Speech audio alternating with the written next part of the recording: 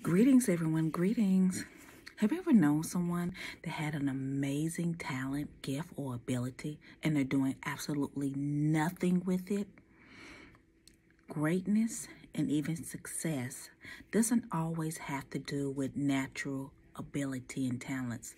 Sometimes it just has to do with just plain consistency. When you're consistent in something, even when it's hard, even when you fail, even when you have a huge learning curve, sooner or later you're going to get good at it.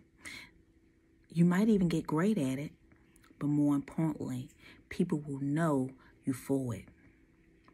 Success, the true key to success and greatness is being consistent.